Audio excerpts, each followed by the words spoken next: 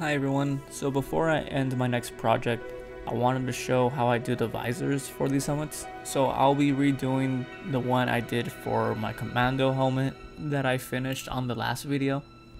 So the visor is actually a clear divider you would find in a binder with a one-way reflective mirror that I bought on Amazon. Altogether with the material, it only cost me no more than $20, and there was plenty more material for other visors or anything else I want to make a one-way mirror.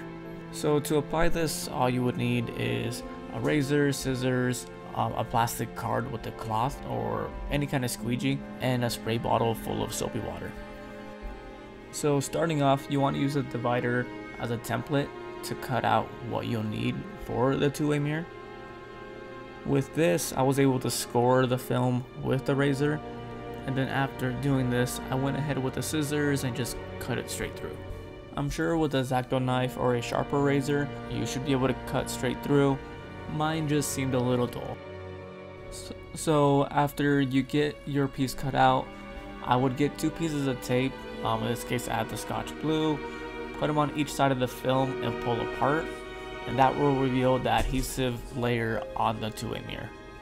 After that, just spray the water soap solution throughout the divider and apply the mirror to it. This will make it so it doesn't stick right away and you're still able to move around the film and squeeze any of the water through with squeegee.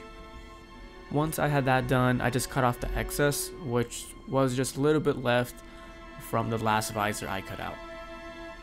So I'm using a plastic card here, but it works the same roughly as a squeegee. Just push the water through each edge and get rid of any of the air bubbles that become trapped after applying the film.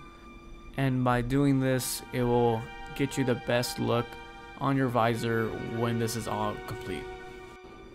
After doing that, I'm using a template from my last helmet to cut off what's needed from a divider. And how to make a template is pretty easy. I would use that leaf paper that comes in a printer, and with that you could cut two sides and see what's the best fit for your visor before going ahead and cutting it down to what's needed. So yeah, that's how I did my visor for the commando helmet, and I probably will keep doing until I learn how to do vacuum forming a bit more with tinting as well as the mirrored finish. It looks good here, a lot better than how it was before. Less crease marks, less air bubbles, and yeah, cost less than $20, so it's a good save if you're on a budget or if you're looking for something quick and easy just to throw on the helmet itself.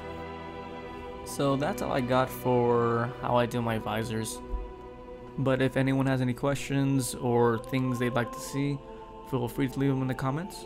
But yeah, thank you for tagging along in this video.